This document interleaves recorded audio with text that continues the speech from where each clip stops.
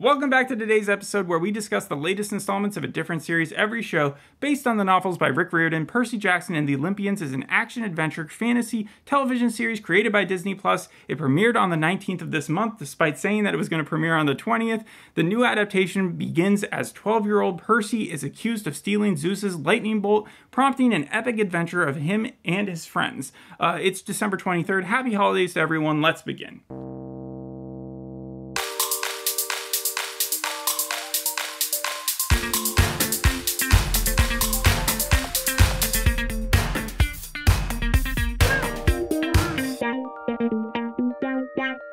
2005 was actually a huge year for young adult novels. You had The Lightning Thief, of course, in July. Yep. You also had Harry Potter and the Half-Blood Prince in July. Half-Blood, get it, because of this show. Artemis Fowl and the Opal Deception, which is the Artemis Fowl. Yes, April. And then First of the Twilight Saga, that came out in October. Lemony Snicket's Penultimate Peril, the book before the last, came out in October of that year. And then Eldest from the Aragon series from the Inheritance cycle came out in August as well. So those are huge enterprises that just all came out with their own book in 2005. And I found it really interesting that the first Percy Jackson just happened to be part of that entire other squad and still managed to separate itself enough for kids to start jumping aboard. But you're saying that it wasn't until the movies that you really became aware of it. Yeah, I remember I went to the theater with my uncle to see it, and then a ton of people ended up going to the movies. I think that the first one was a hit, right? Well, the first one was more of a box office success than the second one was, but as far as critical reception, it was definitely not a hit. What did you think of the first one? When I saw it the first time, and I even saw it yesterday, and by saw it, I mean I skipped through, I think that if you don't know anything about the books, it's a fine movie. Like, I'd even probably give it a tomato on Rotten Tomatoes. But if you know stuff about the movie books, if you're comparing it to the books, it is terrible. As a 9 to 12-year-old at the time that it came out, I thought it was fine. You thought it was fine. Yeah. Did you have any big problems with, did you ever see the second one? No, I saw the first 20 minutes a couple days ago. Okay, and so as far as what you think the biggest problems could have been if you were the, like, say, author.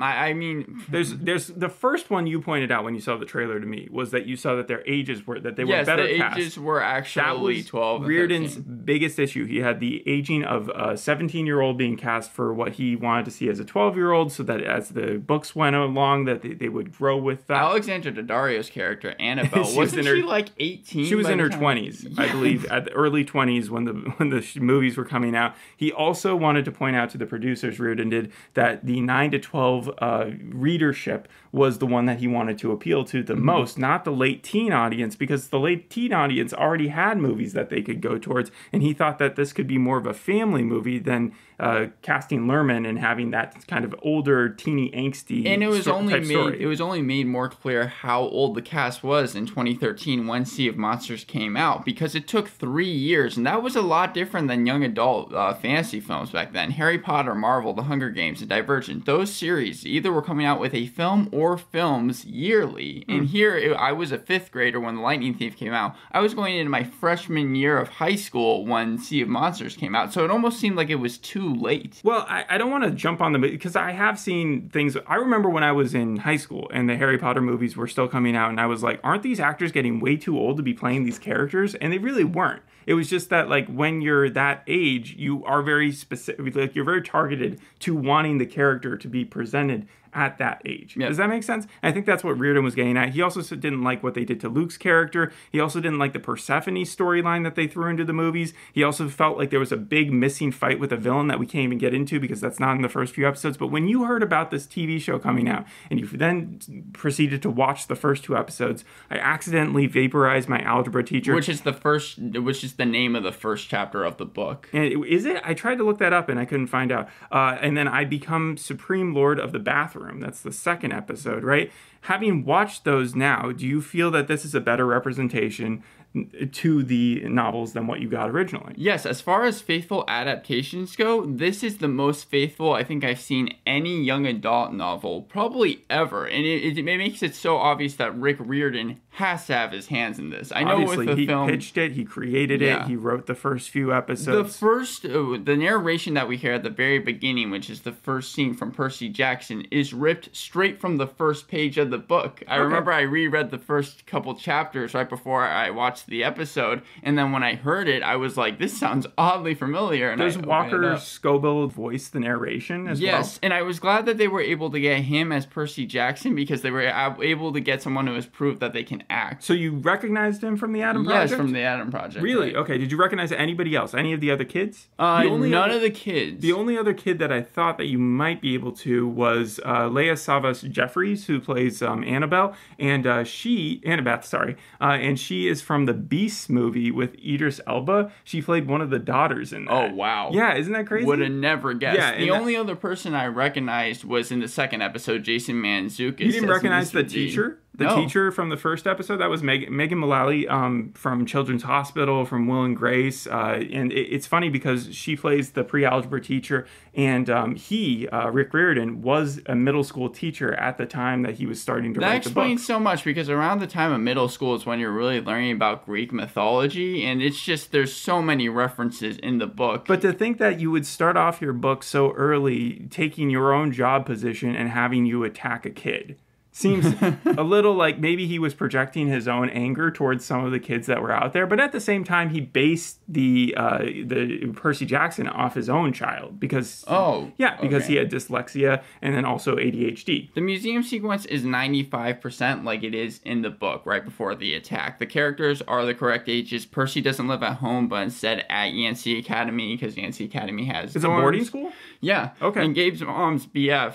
And there's something about Yancey Academy that I heard that later on they didn't really talk about in the series here, is that it is already for troubled kids. So he must have already done some stuff that messed him up. In the book, it's his sixth school that he's been to. Why? Did they explain that at all? Because he's a lot more snarky. Logan Lerman played Percy Jackson like he was kind of this wholesome kid, but in the series, Percy Jackson he's very sarcastic. Well, and he gets is from New fights. York, so he should have that accent. Maybe they should have given him like a Brooklyn accent, and he could have just been like that guy from the Newsies.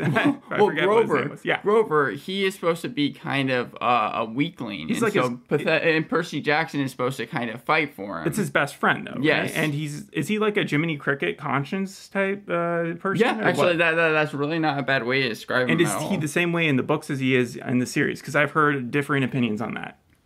That's interesting. I would say he's mostly the same, but we don't get a lot of Grover, and that was actually going in my cons a little bit. That much of Grover or Annabelle in the first two episodes. It's really focused on Percy. Yeah, Annabeth, yeah. Okay. I mean, Annabeth is only introduced in the second episode, but overall the story is supposed to be about Percy Jackson being framed for the theft of Zeus's almighty thunderbolt. Percy must clear his name, all while harnessing the powers he inherited from his father Poseidon at the camp that created the demigods, that houses demigods. That is not revealed until the end of the second episode. Understood that his dad was Poseidon? Even Zeus's Master Bolt being stolen, why Percy needs to go on that adventure with Grover. Annabeth isn't even on that quest yet. Well, take me through that journey, but before you do, I just wanted to ask, so I said earlier that you would have only recognized the pre-algebra teacher, but looking at this, there are a couple other people that you might have been able to. The mom's character, Sally Jackson. Yes, I did, yeah, but I didn't know from where. Big Little Lies, she was in the first season of that, and then she was also a character in Nosferatu, so I think I would have recognized her. But Gabe, more importantly, the stepfather, who they toned down how bad he was in the books for this show. I guess he was more abusive in the books, but he is still a loser. He's played by my favorite character from Till Death, the Doug character. The guy who realizes he was in a TV show? But that guy is the same guy from Undeclared, who was one of the roommates. Not Charlie, whatever his face is, the one who went Sons of Anarchy. You should see a picture of him because he looks so different. He's supposed to look sort of haggard and disgusting and stuff. Like even in the virtual comics or whatever, the visual comics that they did for this, he was supposed to be like this fat slob of a guy. But like the reason why they eat blue food is kind of a joke on him, right? Like the whole idea was that this is all stuff I've learned over the last couple days because I never read the books, but apparently he was abusing the mom in a way where he said people never eat blue food. And so it's an inside joke between her and her son that they always try to eat like blue stuff, like blue jelly beans. Mm-hmm. Yeah, so the first episode, it's Percy Jackson, a troubled student at Yancey Academy, discovers his demigod abilities and is given a magic pen, Riptide, which they never refer to it as Riptide, but it's a pen that if you use it can turn straight into a sword. Sounds like the Doctor Who special screwdriver or whatever. Yeah, and I was so glad to see Riptide actually portrayed in a good way. Yeah. Because it's his main weapon he uses. It's almost like when Harry Potter gets his wand. Yeah. And so after his teacher, Miss Dawes, transforms into a monster, he uses Riptide. And I was a little bit disappointed with the Miss Dawes fight, only because even in the movie, and I think it's the only thing that the movie did better than the book, it's actually portrayed as an action scene. Here, it's because what happens in the book is Percy, there's this girl that is bullying Grover, and he uses his powers. He's about to push her into the river, but he actually doesn't push her. It's just his Poseidon-like abilities. And then Miss Dawes takes him into the museum, and there's this full fight that happens. But in the TV show, it was just out in the open. Suddenly, Miss Dawes turns into a dragon creature, and then just kind of falls on his sword, and it was only like 10 seconds. So they condensed it a lot. One of the things, so like Christopher Columbus gets a ton of flack about how he portrayed Percy Jackson in the first two films, especially with how they tried to stay so similar to the Harry Potter books, because this series has always been connected to Harry Potter because of the similar ages, the schools, the friend sets, the prophecies. But one thing I can't really blame the director for making, if he had any control over casting Lerman as an older Percy Jackson, is the fact that between Harry Potter and Percy Jackson does a lot more stunts, a lot more fighting like with his hands and jumping and leaping and stuff. Well, Harry Potter, it is again a lot of casting magic, so the special effects can go into that. So like if you want to cast a 12-year-old to do some crazy stunts, that's going to take a lot more work, and especially as a director, to put someone through that than it would be to say, hey, age them up and then have them go through the gladiator camp or whatever that they need to do. So I don't really blame them as much if that was the ultimate reason why they wanted to. Now, I have a sneaky suspicion it wasn't, just based on what everybody else has talked about and how they wanted to just appeal to a different base. But that alone, it does make it sound like they toned down the violence for this part of the episode. Later on, when they get to a Minotaur scene, that's what people have really talked about. But am I jumping ahead too much? Yes, but I can get there pretty quickly. Okay. So after Miss Dawes ends up dying, it seems that no one knows who Miss Dawes is. Everyone is just like, what are you talking about, They blank Percy? on the pre-algebra teacher. Yes. Disappears. Even the main teacher that was there, the one that ends up being a centaur later on, Mr. Bruner, is like, there's no teacher that's ever been called Miss Dawes. You're crazy. But because of what Percy did to Mr. Bruner is Chiron. Yeah. Yes. Okay. What Percy did to the bully, he ends up being expelled from school. He goes to his mom. The mom says that they're going to take a trip because she feels like they need to get away from Gabe, and she really needs to talk to him about this very important thing. Grover seems to be acting a little strange, and this was something I liked a lot more because the film expedited so much. It doesn't happen where so the pacing's better. It's just like boom, boom, boom. It doesn't happen where Grover goes to the apartment that Percy Jackson was staying at and reveals he's a satyr there, or he's half goat there. Yeah, it is where his mom takes him to a different cabin, and then his mom is trying to explain to him that Gabe isn't his father, which he already knew, and trying to tell him that he's actually Is it too much of an exposition drop to have the mom just kind of give away plot details? No. I thought that the pacing, as you stated, really worked good for the first episode. But is that because you've been so aware of the source material? I'm not going to act like it wasn't. So like any kid who's watching this who hasn't read the books, would they feel as if they were either bored or that the things were coming at them too fast? Like any of that? I don't think so, because it's done in such a way where it just feels like you're kind of thrown into this world, but you're enjoying and kind of embracing it. Sure. And so Grover, he explains that he's half goat and they have to make it to Camp Half-Blood. And the Minotaur scene that you're talking about was probably my favorite fight scene at the very end of the first episode, because that Minotaur was a lot scarier than he was in the movie. That's what everybody says. I don't know what they did with the CGI, which it seemed like was really good in this show, but specifically in that scene where the mom has to sacrifice herself because it's a car chase scene, the car ends up being crashes into something, and then the mom has to end up screaming so that Percy Jackson and Grover can make it to Camp Half-Blood and kind kind of distract the Minotaur, and then the Minotaur picks the mom up, and suddenly she kind of vanishes into thin air. So is this like platform 9 3/4, where like all the kids that go there have to form or like beat some giant monster to get in, or is it? No, is this one specifically going after Percy because he's so connected with such a big god? I think what happened in the book, and I'm pretty sure this is what happened in the TV show, is once Percy first uses powers to push the girl into the river, and again, he didn't even mean to do it, that kind of awoken all the evil people's senses, hence the reason why Miss Dodge was like, oh, this must be Poseidon's son, and then decided to drag him in. And so therefore, like the Minotaur, they're all trying to get to Percy Jackson because once he uses his powers, it's like he's been reborn almost. Do we know who they work for, though, or are they just all doing this independently? I think they're all doing it independently. All right. So when they get to Camp Half-Blood, that's really where the second episode takes place. Camp Half-Blood. Now, because those are all supposed to be like half god, because one of their parents is, right? Yes. Because that's the name of Half-Bloods, and I remember Half-Bloods in the Harry Potter series are always like made fun of. Mm-hmm. But like, is there a Camp Full-Blood?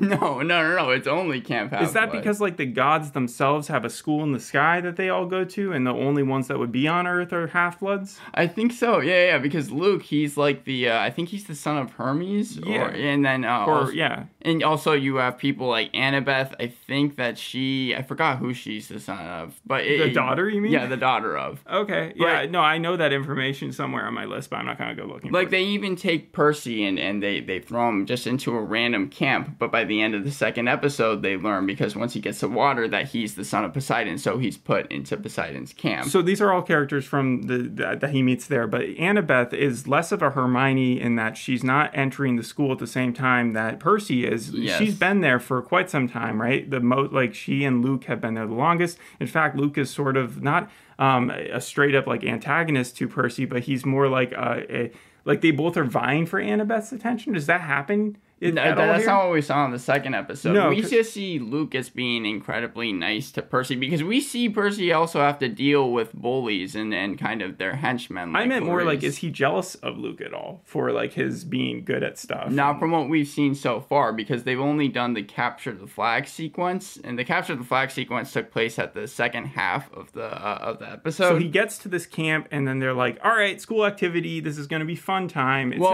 First he's trying to figure out who his father is, because he doesn't know what Camp Half-Blood is at all. So he goes into this random house where Jason Mantzoukas had no idea he was going to be in this show. It seems like he's still on his conquest to try and be in every single TV show ever made. There's that, and he's also like a huge YA fan. He's a huge Harry Potter fan. Like he even will fight kids about that. But like, not literally, but Paper Girls, he was in that series. He played the bad guy. I think he just likes being either very crass and crude with the League type roles, but then he also likes to jump in and do this kid stuff. He always does take his Rafi role into everything, even as Dionysus. The energy he brings into it. If he hadn't have done the League, I read somewhere that he was planning on retiring, and that just would have been a shame for everybody. But Mr. Dionysus, or Mr. D as they call them, Dionysus, I don't know. It's always hard for me to pronounce pronounce their names. But I say Riordan, and I hear people say Riordan, so I don't know either. So he even tries to convince Percy that he's his father at very first, when Percy is trying to figure out who his father is. I see that. But that's because the main joke and the on-running joke with his character, it's even done in the films, is that he's not able to drink any wine. Like, no matter what, I think Zeus has put a curse on him, where it's like whenever he tries to... talking about Percy for a second. No, Dionysus. And then that's where we figure out that Mr. Brunner is Chiron. He's a centaur. Chiron. Chiron. And I think that Mr. Brunner was probably my second favorite character if I had to pick people, because he's the Dumbledore. He's Dr. Senator Doctor from... Or Dr. Senator from Fargo season 4. I think we talked about him back then. He's also been in The Wire. He's been in a bunch of stuff. You did gloss over the fact when Percy gets kicked out of his own school for the 6th time, you said? Yeah. That the headmaster there, he's the guy from Upload. He's been in iZombie, Hero, Kanaga. But the person sitting on the left was Rick Riordan. He made an appearance. I didn't even... remember, there were two guys, and he was the one on the left. And people aren't sure if he's going to keep on showing up like Stan Lee, or if he's going to just, if that was a one-time off. I think that the second best thing about the show is that you could watch this and enjoy it, understand it, and like it. It's not so many just Easter for eggs. it's not just for a younger audience. It was made with care, not kid gloves. Really? Like, yeah, as an audience member, this is made, I think, almost more for the people that grew up with Percy Jackson. Like you said, 2005 was what, 18 years ago? So people that were reading the books back in elementary school or middle school probably have kids now that they can enjoy this with. And I don't think that it ever gets to the point, yes, Percy Jackson does floss at the end of the second episode. Yes, he does. There are a couple lines said here and there by the kids, but it's not ever to the point where it just seems like it's too much. Well, I'm glad to hear you say that, because some of the criticism it's received is that it may be too skewed, too tailored toward the younger audience. And so hearing someone, a fan from the early editions, saying that it's still good, that's good for anybody who wants to check it out. I have a problem with people saying that because the book was made for that younger audience. Absolutely. That they're doing it But too. you were just saying that adults will find stuff to enjoy about it too. It does have the benefit of positive promotional marketing. It feels like this thing for the last year, because Riordan has been the one at the helm, and that there's just been a lot of positivity surrounding this entire series. And actually, when we did, I was the person who directed the second film. I forgot what his last name was, but the first name was Thor. It was Quantum Leap that we did the pilot for, and about a year ago, when I figured out that was the same person, I just decided to read the first two books for fun. So when I learned that this was coming out about a year ago, I was really happy that I did that. Well, this 8-episode series is only supposed to cover the first book, so does it do a good job? Are you a fourth of the way through the book by the end of the second episode? And I realize we haven't even talked too much about the second episode yet.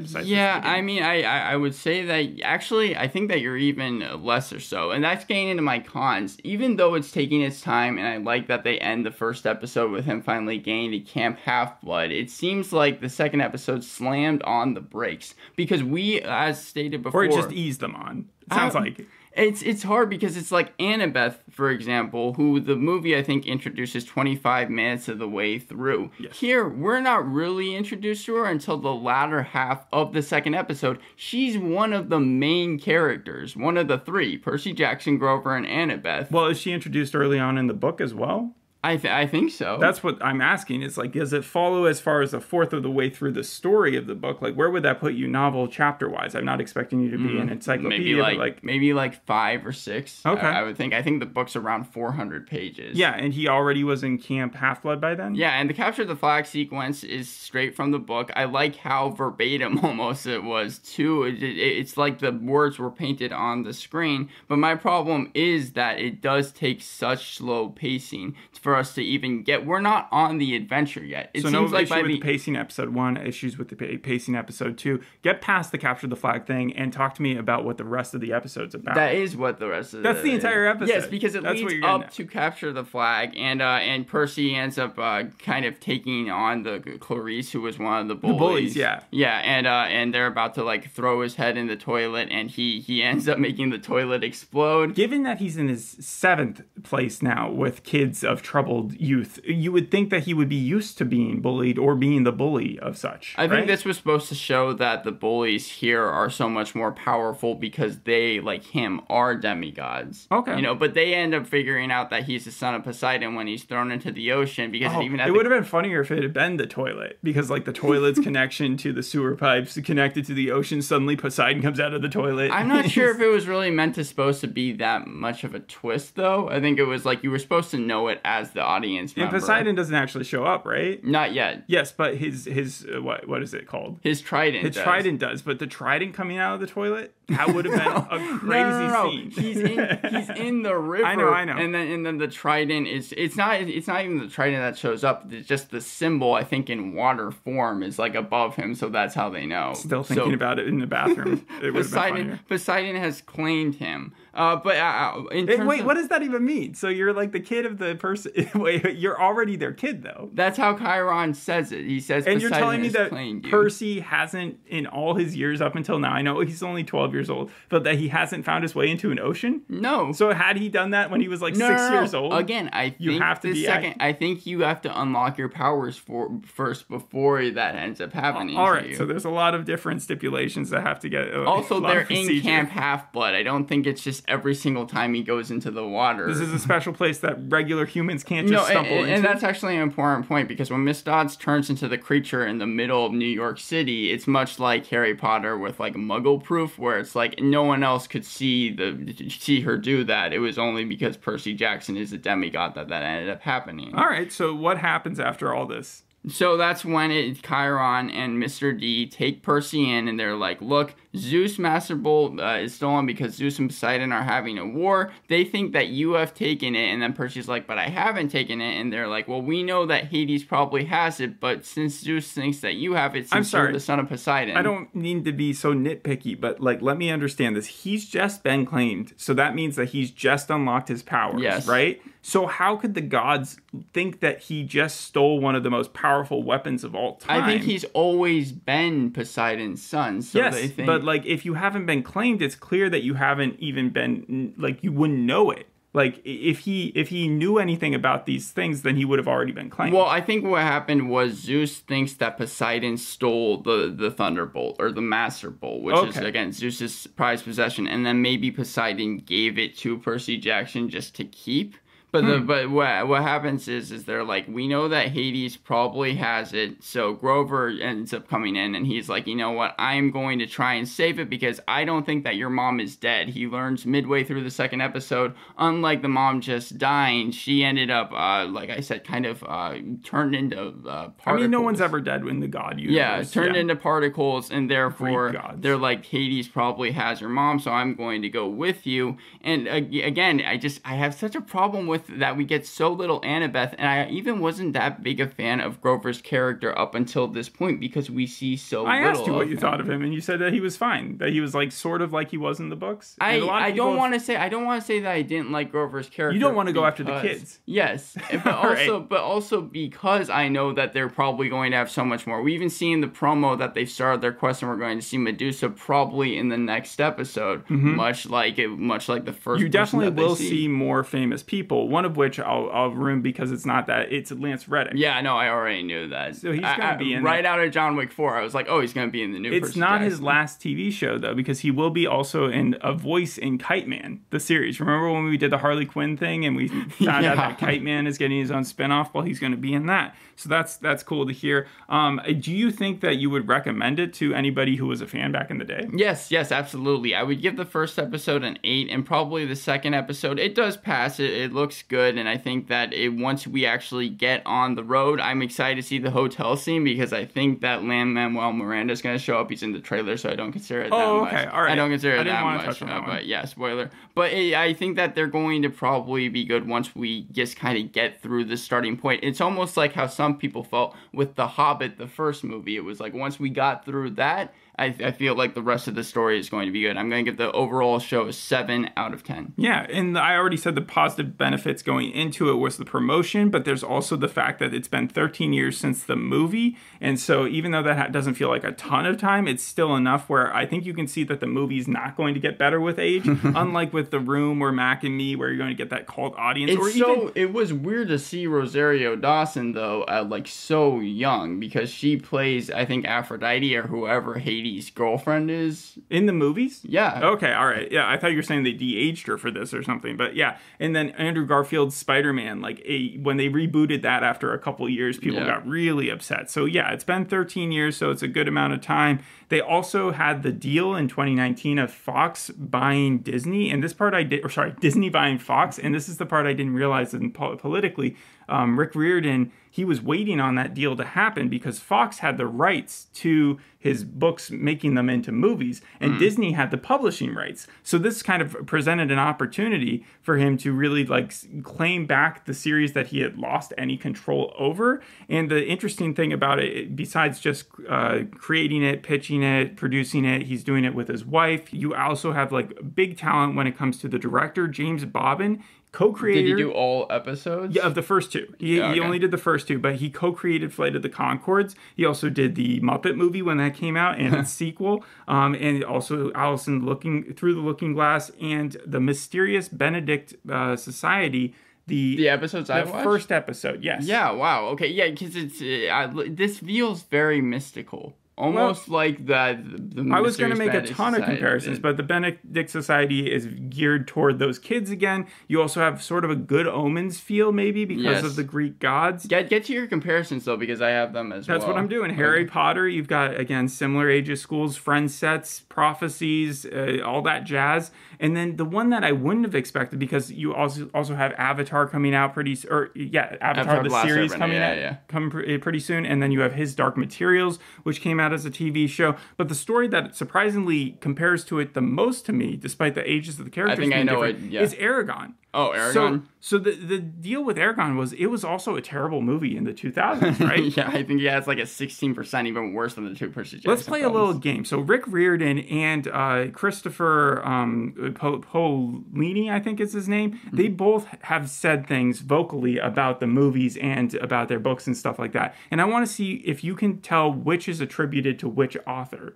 Because I think they have a certain parallelism, all right? Yeah. This is the first quote. The movie reflects the studio and the director's view of the story, whereas the books reflect mine, and everyone is free to enjoy them on their own merits. That has to be Rick Riordan, right? No, that was actually... Yeah, that was Christopher Paolini. That was the Aragon series, all right? If I were intentionally trying to sabotage the project, I doubt I could have done a better job than this script. I'm going to say Rick Riordan because I think he even was on record saying to the studio, just do whatever you want, like once he gave them the rights. He did not say that. No. I mean, he said the quote. He never said the thing about just do whatever you want. He was writing them emails. He's even put those emails out explicitly stating... No, it's really cool. It's on his website. But yes, that is a Rick Riordan quote. The next one is, check my website. And then I'm not going to tell you the website. Well, they both have websites. Oh, okay, go ahead. So check my website. Do you see any indication there that the movies were ever created? No, you do not. Rick. Wait. I'm going to go with the other guy, Chris. Aragon? What's his name? Guy? Yeah, Aragon. Nope. It's actually Rick Riordan, like you were saying. Last one. It was the money. It was their money, so they were the ones in charge. If another adaptation ever gets off the ground, though, you can rest assured I'll retain as much control as possible. Again, these are quotes from like the mid-2015 to 2018-ish. I'm going to guess Rick Riordan. Nope, that's actually the Aragon one. I got like almost all of them wrong. And the Aragon one, they had the same issue. Fox was the one in control of the rights. Disney bought up Fox, and now they're making a series for Aragon as well. And some of the producers are doing that one. And so like and the books are now coming out in his series. Like he started the inheritance cycle again, just as Rick Riordan started the Percy Jackson cycle. Yeah, I was so surprised to see that a new book came out in 2023. And there's another one coming out in 2024. These two series are like neck and neck. They're just together, and I wouldn't be surprised if the guys are friends. I think one of the reasons also that the second film failed, and why I'm a little afraid, because I do hope that this gets another season just from what I've seen, is that Sea of Monsters, and I don't know if this is how everyone feels, but I talked to a lot of people that read the book in elementary school, and I think everyone agrees, including me, that Sea of Monsters is the weakest of all the books. That's like when Game of Thrones was getting near the part where they stopped being able to adapt his novels. And I think once it gets to the Titan's Curse, because you said every single book is a season, the Titan's Curse I think is the third book. I think we're fine, but Sea of Monsters, it feels like that's going to be kind of hard to get through. Yeah, Game of Thrones is another reason why I don't feel like as much towards Christopher Columbus, like in a bad way, because they aged up the characters there for the same exact reasons. Right. Well, not the same exact, because less about the sex, more about the action stuff, right? Like they didn't want Jon Snow to have to do like crazy stunts when he's like 12 years old or whatever. Comparisons I had were the Maze Runner series, the Hunger Games, Ender's Game, Stranger Things, The 100, Umbrella Academy, Lost in Space, and then when we're getting into books, Ready Player One, and surprisingly, just kind of with the Camp Half-Blood thing, even though Camp Half-Blood was way better than this was, Red Rising. Oh, that makes... The Red Rising, I just can't wait to see how they portray that later on, Darrow and his inner thoughts. The inner thoughts are always so hard to depict on a TV screen. Right. They have to like change that entire like how they do the psyche of and so Walter Scobell's gotten a lot of credit for that. The kids have. I think he deserves it. I think Percy Jackson, he does a great job as Percy Jackson. The reception has been favorable, 73 on Metacritic. IndieWire and Entertainment give it a B+, 7 out of 10 on IGN. Rotten Tomatoes has a 96% critic score, 91% 41% audience score.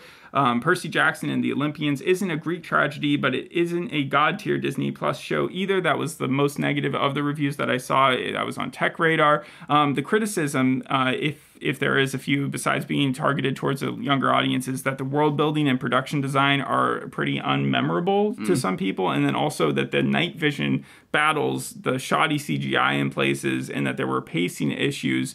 That was the extent of it. I think that I'm not saying you're saying it's a great show, but this once again goes back to like the One Piece Ichiro Oda, or as here Rick Riordan with Percy Jackson, where it's just make the creator who made the actual thing, make them have something to do with the show, because I think that this is way better than the movies were. I was a little surprised to see that the budget was $12 to $15 million an episode. That feels very much like Marvel. That's almost like $100 million for the full show. Well, when people talk about criticisms with the night vision battles, like the Minotaur scene was supposed to be really cool, but it was at night, and then shoddy CGI other places. But you said the CGI was pretty good. Maybe when Chiron, or is it Chiron, when he walks in, I did think that looked a little odd as a centaur, but except for that, I can't really think of anything else. All right. Well, we'll leave it there. Thanks for listening. We'll see you on the next episode. Hope you enjoyed this one. Bye. Bye.